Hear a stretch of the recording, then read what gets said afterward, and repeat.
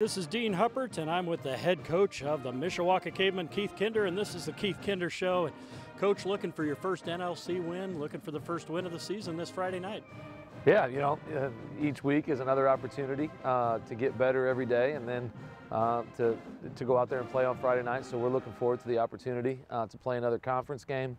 We've talked to our kids about staying the course and trusting the process and all those things. And one of the things we've talked a lot about is that tough times don't last, but tough people do. So, we've practiced well this week. We're excited for the opportunity we got tomorrow. Yeah, we had a smile today just talking about last Friday night and how down you were. And after a game like that and after a tough loss, it does show how much of a toll it takes on a coach and the entire team, because you pour so much energy into trying to do the right things and to get a victory on a Friday night. And when it doesn't happen, it just makes your head spin a little bit, I'm sure. Yeah, it does. And our coaches work incredibly hard. They put a lot of time and energy.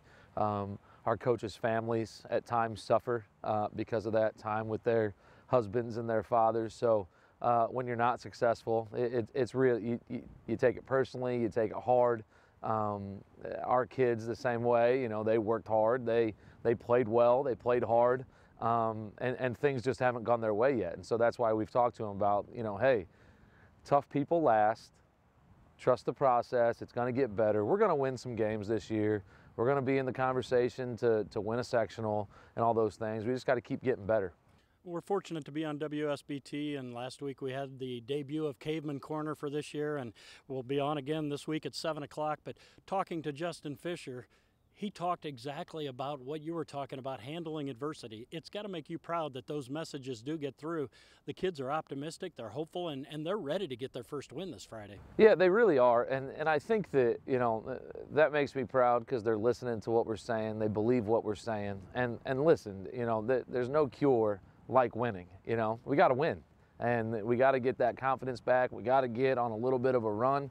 And I think our kids are excited for that opportunity. I think that they're hungry. I think they believe that they're a pretty good football team that has to get better. It's just a lot easier to evaluate yourself from a position of 3-0 or 2-1 than a position of 0-3 or 1-2. So it's hard when you have to deliver the same message after a loss. So we're excited about the opportunity that we've got tomorrow night. We're excited about the opportunity of getting better each and every day, continuing after this. And listen, like I told our kids, if this is the worst thing that ever happens to us, then we've lived a pretty good life. So what it's actually doing is preparing us to deal with grown-up adversity in the real world. You travel to Plymouth, a tradition-rich program. John Barron and that team's going to come with everything you have.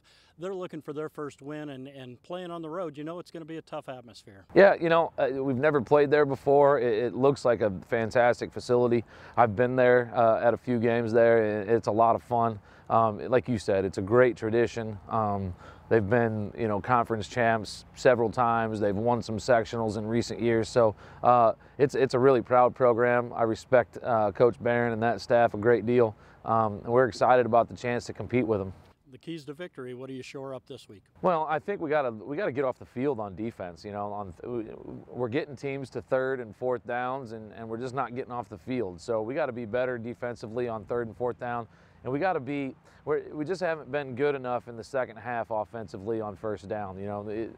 Last week against Warsaw and then week 2 against Elkhart, just 1st downs have really hurt us, gotten us behind the chains, and we've had to either punt or turn it over on downs as a result. So those are the 2 big things for me that we're stressing to our kids this week. And finally, Plymouth showing great sportsmanship, honoring Jeremy Bush and the family.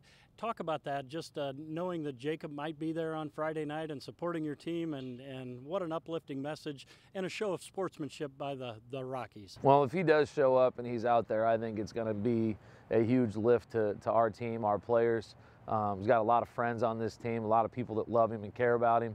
I think what Plymouth is doing is a really classy thing. I think it shows how tight-knit football is between not just 2 different teams, but how important football is to communities across northern Indiana, how it brings people together, and because of that, we're going to honor a really special family that's gone through a lot. All right, good luck Friday night. All right, thank you. Go Cavemen.